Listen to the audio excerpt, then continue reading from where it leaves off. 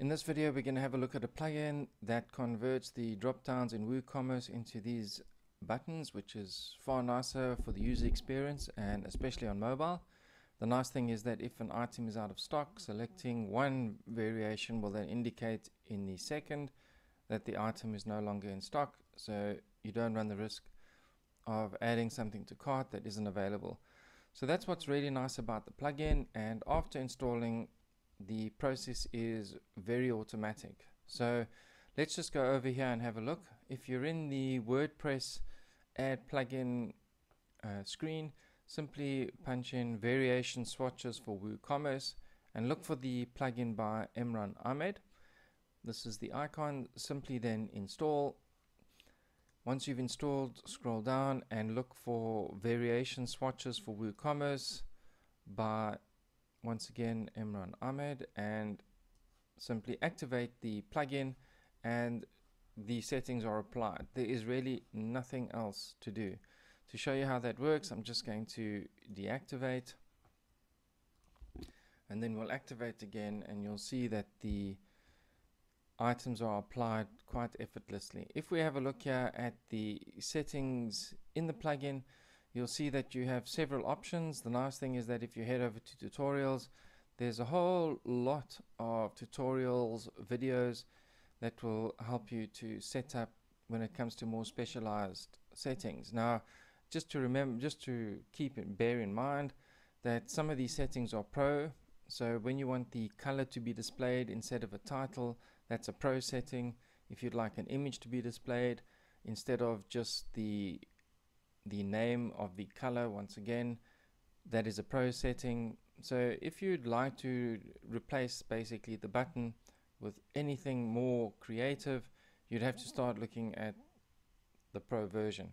Also, when looking at the product in the archive view, where you'd have the product with the listing and you'd like to include those items in the listing, that is also a pro feature. So you're not going to be able to do that in the free version.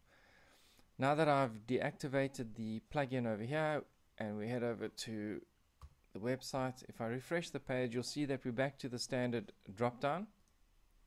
And now when I head over to the backend and I activate the variation, you'll see that it's quite a seamless process for the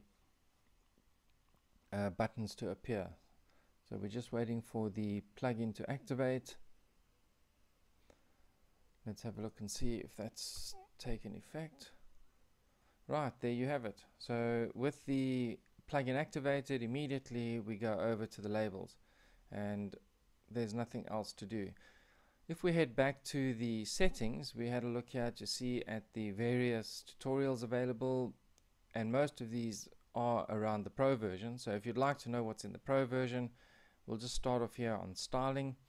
You'll see that there's a whole lot of styling here that applies to the tooltip.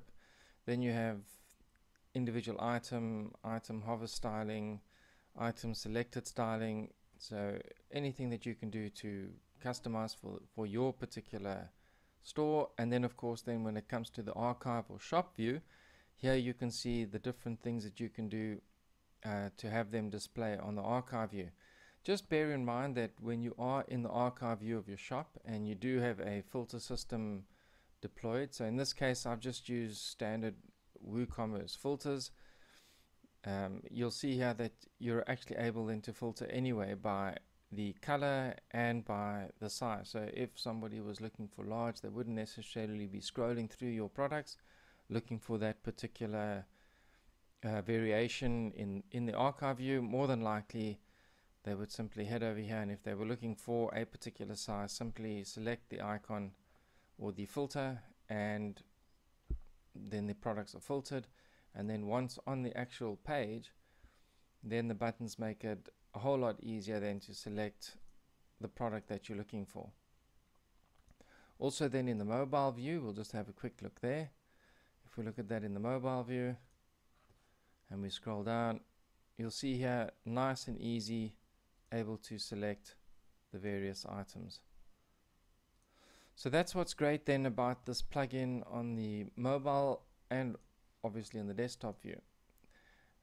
Then we also have a special attribute page.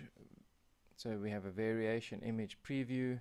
You can choose an attribute, and if you select it, it will automatically redirect you to the pro page if you haven't made a purchase. So you can't look into the variations more, but you certainly get an idea of what's available. So lots of features available if you really want to go pro. If we just look at the standard settings, you can enable or disable the tooltip. So the tooltip would be what you see when you hover over a particular item. If you feel that you don't want it, well, you can quite easily disable that. And you can also choose if you want rounded or squared shape, but the squared shape takes up slightly less space, and when it comes to a label, it is just a little bit more attractive. Then you have some advanced settings, so you can have a clear on reselect. You also have Ajax variation threshold. You have a couple of other things that you can set here as well, so you can play around. You do have some control over what people see on the site, and then they also have some performance settings where you could defer the JavaScript, or you can use transient cache. So there are a couple of things that you can do to enhance the performance as well. So not a bad option if you're looking for something for free. I'd highly recommend it. Very easy to use, works straight out the box, and does what it says. So I hope you enjoyed that video. Thank you for watching.